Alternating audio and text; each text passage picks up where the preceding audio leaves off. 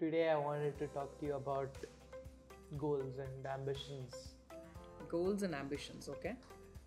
When you do not have a base, Rishi, it's very easy to get deviated. It will come automatically. You don't even have to, think about what to do, how am I going to do this, how am I going to do that.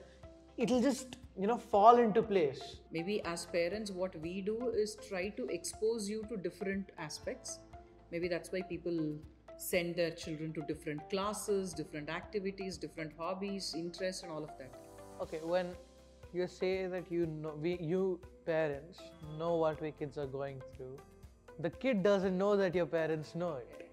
He or she has never seen you go through it, and they come in much later in your life. When people used to criticize my art and they knew nothing about art, they're like, this line could be a little this side. It's easy, no, brother Rishi. Yeah, it's easy. It's very easy, but I used to get so frustrated. Like, what do you know? What goes into this? Whatever you learn in life, whatever you come across in life, and with interest, if you pick up something, that will help you in one way or the other somewhere.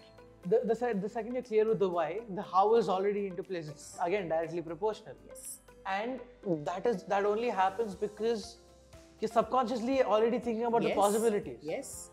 I'm glad you're getting it. Yes. Or the problem with anybody is they want the freedom, but they don't want to pay a price to it. You need to understand one thing, that everything has a price.